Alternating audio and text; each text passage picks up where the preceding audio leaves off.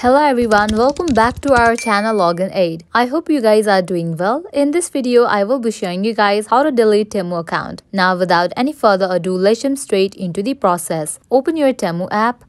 You're gonna land to the home page. At the bottom, you're gonna find different options. Head towards this option of view.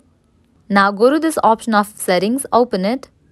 Over here, you're gonna find different options. Head towards this option of account security given at the top. Now at the bottom, you can find this option of delete your Temu account. Tap on it.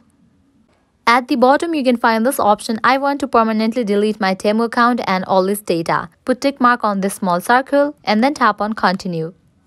Tap on delete. Now you have to verify your identity. You can use email or password. Here I will be choosing password. Just type in your password. After you are done, tap on continue.